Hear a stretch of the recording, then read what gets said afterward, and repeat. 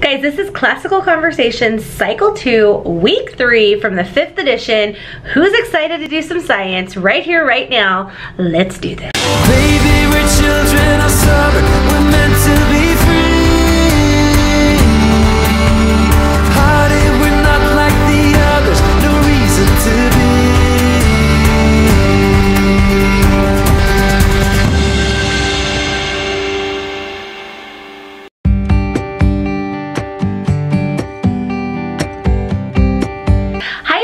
And welcome back to our channel. My name is Sarah and this is Rich and Sarah Learning as We Grow.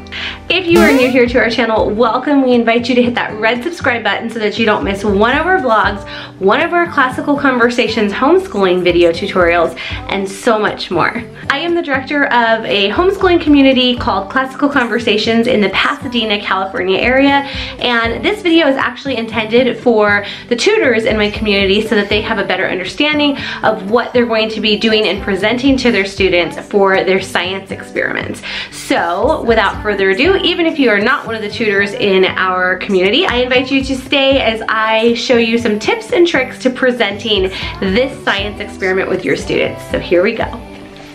So for today's experiment, you will need to get your Janice Van Cleve's 201 Awesome Magical Bizarre and Incredible Experiments book.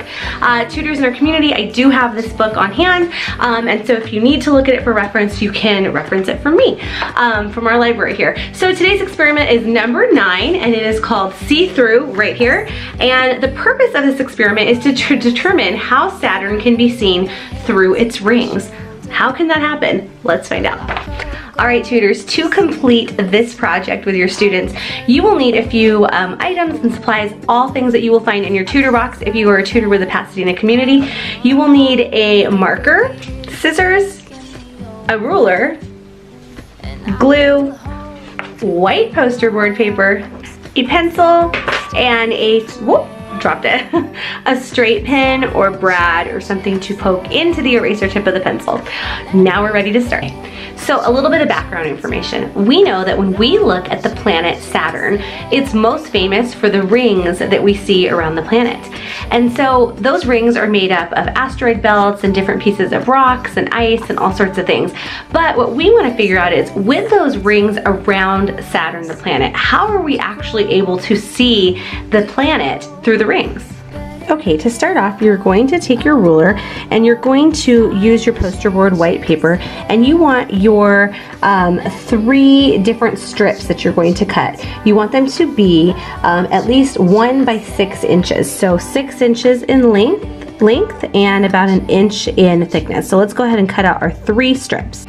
All right, now that I have my 3 strips all cut out, you're going to want to lay your strips down, evenly space the strips so that their centers cross, and then glue the centers of the strips together.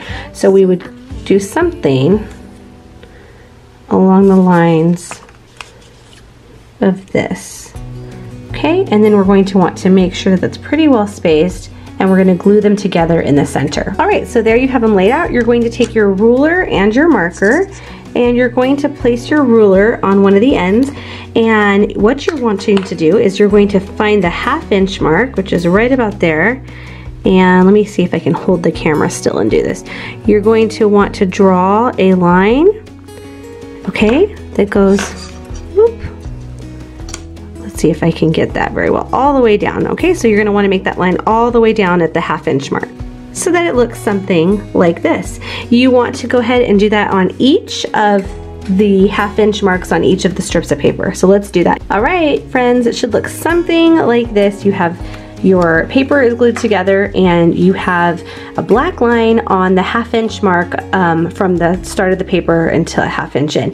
Now you're going to take your ruler, and instead of doing the 1/2 inch mark, you're going to mark it at the 1 inch mark on each of these, so that you will have 2 thick black lines on each of the strips. So here we go. All right, so now that all of your black lines are on your strips of paper, you're going to take your brad or a pen and you're going to insert that through the paper and into the pencil. So you may need the help of an adult to do this if you're a student. So obviously you, the tutor, you may want to enlist a parent or parent helper, grandparent, whoever to help the children do this. So let me kind of take this and I'll show you when we're done. All right, so I ended up actually just using a thumbtack because that seemed to work the best and just to kind of stay the best. So you can kind of play around with this, guys. I will have thumbtacks, I will have straight pens for you, and I also have like staples, and if we needed to, I have brads.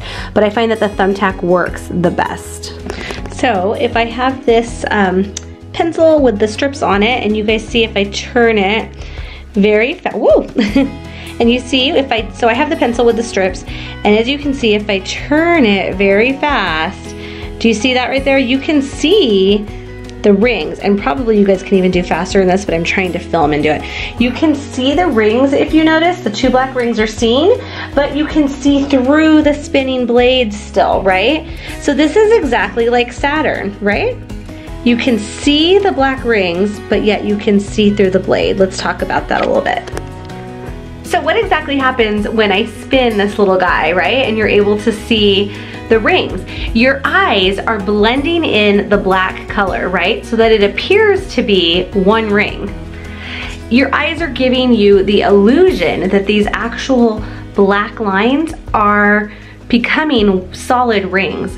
So here we have a closer look at the picture of the rings of Saturn. And if you look closely, you can see that the rings around Saturn are made of chunks of ice and rock. And their movement, it's the movement of the ice and rocks and the fast, rapid movement that appears to be a continuous surface, as does the movement of the black marks on the spinner. So all these little rocks that move and spin around, they make it look as if Saturn actually has a thick ring around it. But we know better that it's just tons of rocks and ice that appear to make the illusion of a solid ring. So you guys, that is today's experiment number 9, see-through. It's a really fun experiment. Now, let me tell you, tutors, you do have an entire half an hour, 30 minutes to complete this. So I will have some different books on planets, on Saturn's rings. I will have photos for you printed out, just like I showed you right here on my computer, of Saturn's rings, how they appear to be, the illusion of the rings, and then actually what they're actually made of, a picture of the rock and the ice and all the sediment up close. So you can kind of elaborate a little bit more and draw this lesson out by the help of different books and photos and questions. Ask your kids questions. Give a lot of the scientific method preview beforehand, before you even start. Ask them what they think the rings are made out of. Really kind of draw this out for 30 minutes.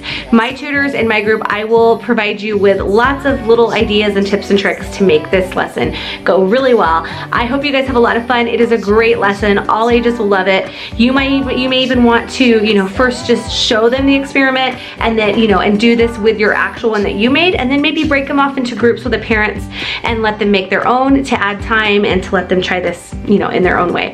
All right, you guys, thank you for watching today's video. This has been Classical Conversations Cycle 2. I don't even know if I said that at the beginning. Thank you guys so much for being here. Please don't forget to hit that red subscribe button, and I'll see you back here in a day or so with week 4, and I will be placing all of the science videos up here throughout all of CC Cycle 2. So I hope you enjoy it, and I hope you come back for more. Bye, guys. On your heart, every beat is taking me over.